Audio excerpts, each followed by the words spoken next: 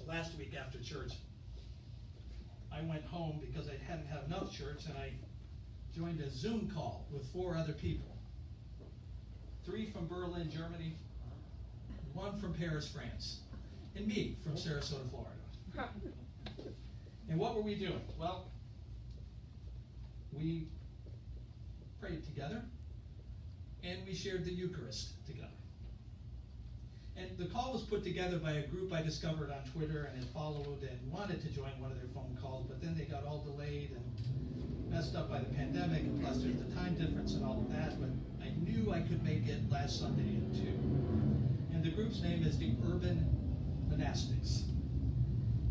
Their motto is simple and powerful. It is present with God, present with others. And after we prayed and shared the Eucharist, we had a time of discussion, led by Paul Prinz, who's this really cool guy who is one of the founders of the Urban Monastics. And we discussed 2 questions that he put forward for us. The first one was, how do we respond with hope to the world as it is? And the second was, how do we share hope with others? And it was that rich discussion last Sunday that inspired the new sermon series I'm starting today. Because I realized, we all realized on the call, that we struggle with how to respond to the world as it is with hope. And maybe we struggle then, therefore, with how to share hope with others. And during our discussion, Paul said some things that I hope we can explore during this sermon series the next couple of weeks. He said, responding to the world with hope takes practice, takes discipline. He said it must be cultivated, the title of this series, like any spiritual practice. Akin to cultivating the ability to be thankful in our lives, but we often talk about that more as a spiritual practice than we do being hopeful in our lives. In our discussion, we concluded that sometimes feeling hope takes time to develop. It doesn't happen overnight. And that often hope and hard work go together. And that we struggled during this conversation to come up with clear answers to the question of how we personally share hope with other people. One person in the discussion said, you know, it isn't as simple as giving somebody some money or a piece of bread. Although that can be part of giving hope. Another participant said, quite honestly, he didn't even know if he had ever shared hope with people, now that he thought about it. But he said he had been around people who had shared hope with him, simply through their presence. And while I was listening and I heard that comment, I said, hope is kind of one of those things, you know it when you see it or when you feel it. And I imagine Jesus was that kind of person. And so my ears perked up when Paul later said the story of the raising of Lazarus, when really explored, that long, long story that Libby just read, when really explored and picked apart and looked at, has the capacity to transform our very image of God in a way that helps us better understand, in a more real way, what it means to believe the hope of God. And if that is true, and I believe it is, then this magnificent, troubling, contradictory, very human story with a very human Jesus at the center of it can begin to teach us how to better cultivate real, substantive, God-given hope in our lives. So for the next 2 weeks, we are going to use Scripture, that Scripture we just heard. We're going to use prayer, we're going to use readings, we're going to use music, and we're going to use experience to help us cultivate hope, as we're doing this morning. When Adam sings Lean on Me, as we think about the hope of being present for each other, that cultivates hope. The benediction, Lori and Tatiana will help us sing in a few minutes, is a benediction of hope that we will sing at the end of the next two services as well. And so I hope that the story of the raising of Lazarus will cultivate hope for us in new and surprising ways as we move through this series.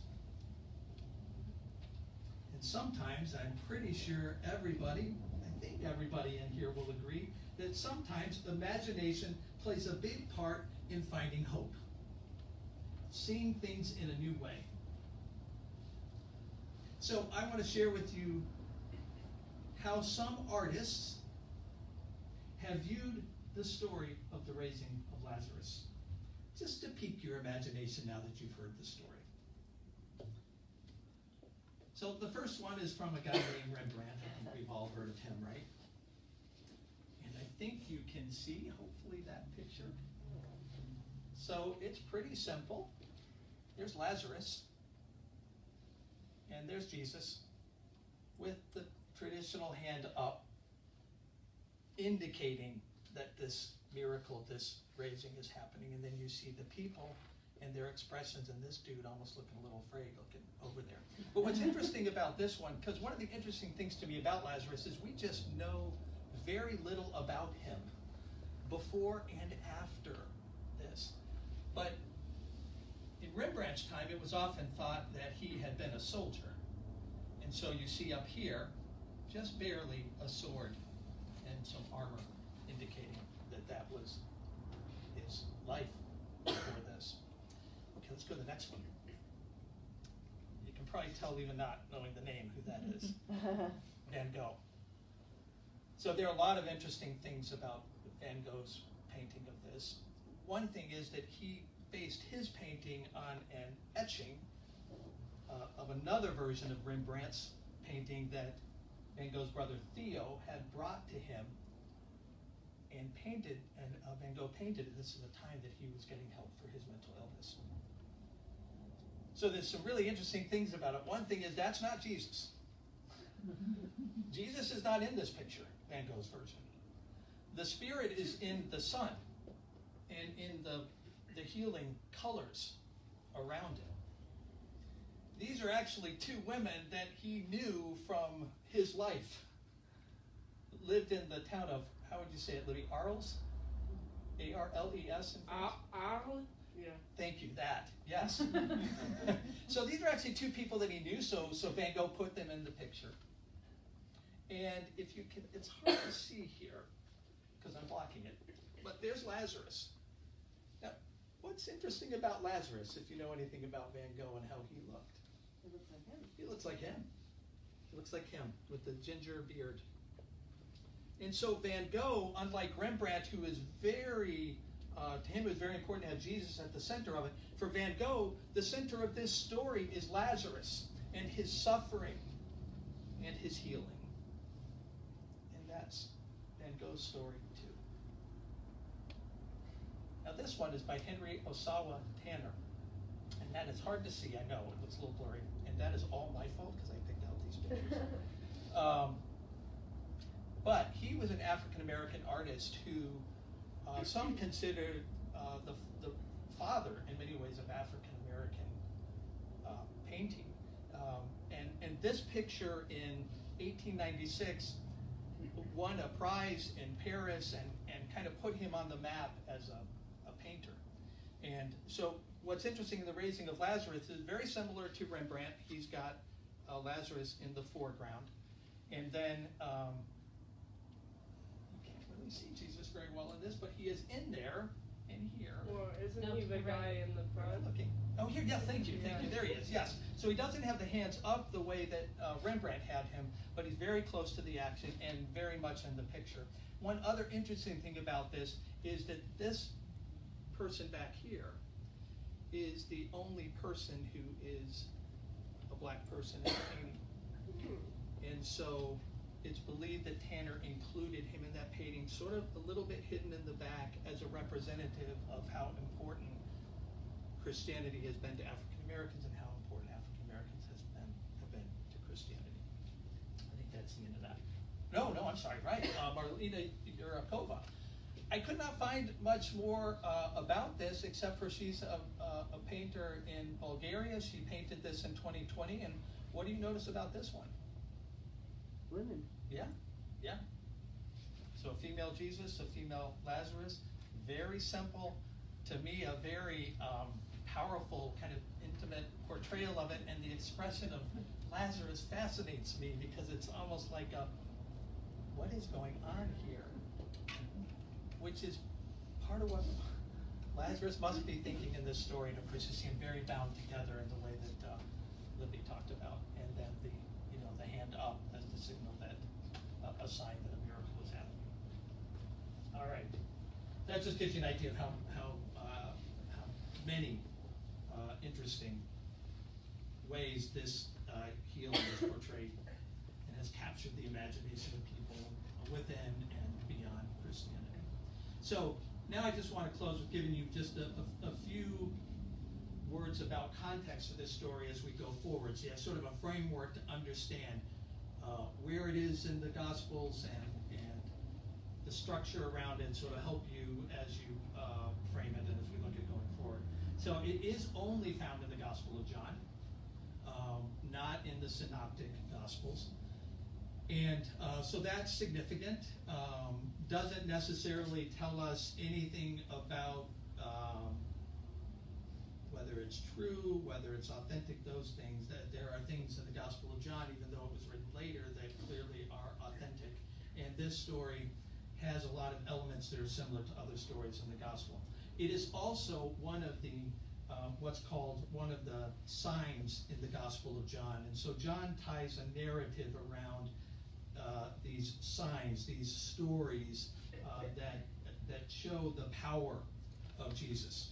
And so this is the sixth sign. It is the final sign in our understanding of it before Jesus' crucifixion and resurrection, and some consider the resurrection the seventh sign in the Gospel of John of that. But what's interesting about these sign stories, and I just want to run this through this with you. So you see there is a structure to these sign stories. So another one that would be a sign story is the wedding of Cana and the creation of the wine when they run out of it. So run this through with me. You've heard the story from Libby's reading it. So let's look at the structure of this sign story. So what is the problem that's identified in this story early on? In the story Libby read. Sick and dying. Yes, Lazarus is sick and dying. That's one. Two, what is the expectation that Jesus will resolve the problem? What do they think he's going to do? That you should Yeah. hurry over there. Keep him from dying. Yeah, hurry up. Hurry up, get there. We know you can do it. What's the frustration with this resolution that people have? He stayed where he was for 2 more days and Right, didn't come right away. right. He takes a Waited. couple more days to get there. And so then what's the sign itself? He died. But then what's the sign that Jesus... Resurrection. Yeah, Yeah. yeah, he brings him back to life. So he resolves that frustration by bringing him back to life in this story. And then the aftermath is that Jesus talks about what that means, why that is significant. And that ties into the signs having this theme that leads, when we get to later in the Gospel, 20:29 in John. So now at that point, we're past the death, we're past the resurrection, we're in the post-resurrection period. And what do we know about Thomas that he's famous for in the scriptures? Yeah, he's doubting. Although he's not doubting in this story. In this story, he's like, let's go die with him. But in this later point, he is having trouble believing. And so Jesus says to him to that point, have you believed because you have seen me?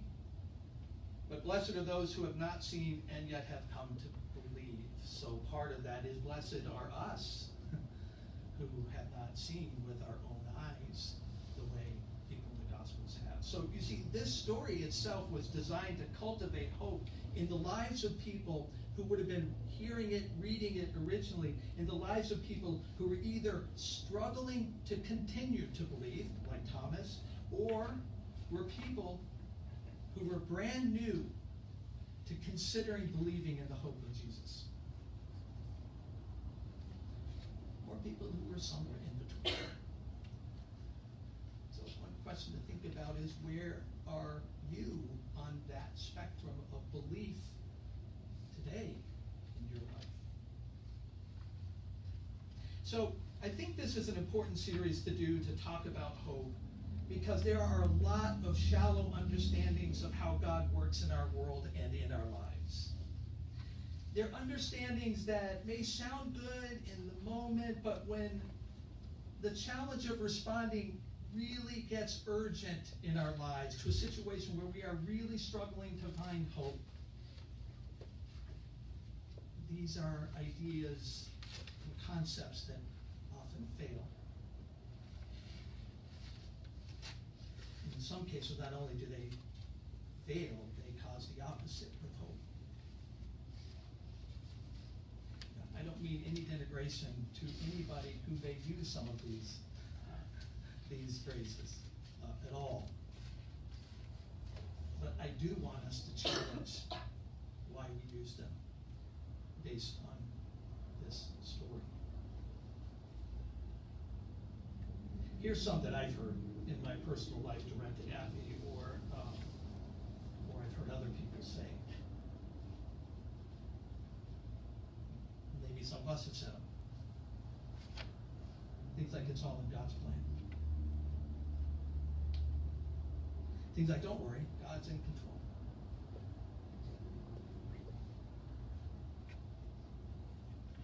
Things like, well, she's in a better place.